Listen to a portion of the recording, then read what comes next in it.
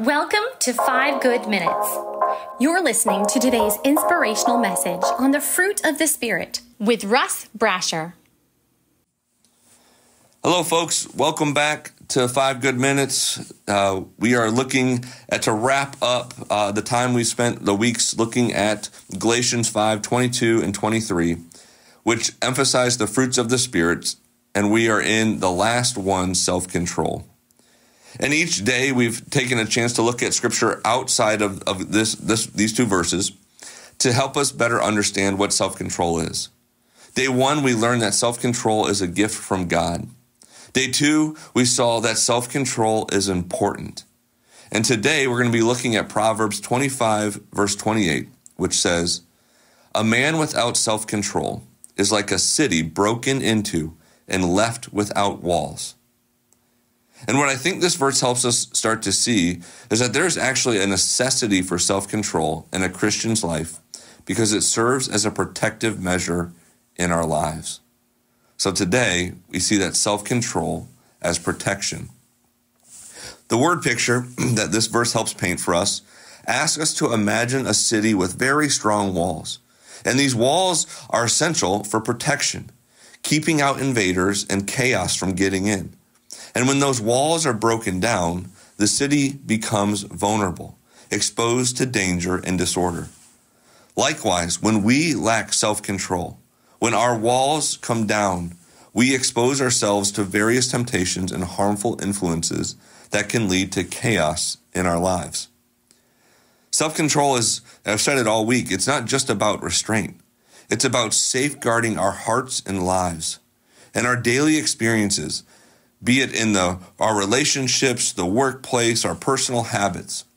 When we fail to exercise self-control, we open ourselves up to negative outcomes. Just think about the impact of a few ways that a lack of self-control can have on things like unchecked anger, indulgences, or procrastination. These can lead to broken relationships, missed opportunities, and a sense of discontentment. Now, let's try to connect this to the gospel for a moment. Each of us struggles with self-control. There's no trying to deny that. I'd be a liar if I said I didn't struggle with self-control from time to time. Romans 3:23 even tells us that for all have sinned and fall short of the glory of God, and that would include self-control. So we have to recognize our weaknesses and failures in maintaining self-control. But here's where the gospel steps in and shines. Jesus came to redeem us from our shortcomings. He offers us grace and forgiveness. And he sends the Holy Spirit to empower those who have put their faith in him to actually grow in the areas where we struggle with self-control. And as we place our faith in Christ, we invite the Holy Spirit into our lives, who he is the one who helps cultivate a sense of self-control. This is our transformative process that Galatians 5:22 and 23 reminds us that self-control is a fruit of the Spirit. It's not merely about willpower. It's all about God at work in us and through us. And when we practice self-control, we're not just putting up barriers. We're building a foundation for a life that honors God and reflects his grace. It allows us to prioritize what truly matters, our relationship with him, our loved ones, and our purpose in this world. So as we reflect on Proverbs 25:28, let's remember that self-control is a vital protective measure in our lives.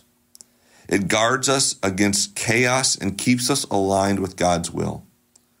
So today, may we seek God's word to build those walls of self-control and ask the Holy Spirit to help strengthen our self-control, allowing us to live with intention and purpose. And may we be empowered by the grace of God to build strong walls in our lives that will protect us and others and reflect the character of Christ in all that we do. Thanks for joining us here today.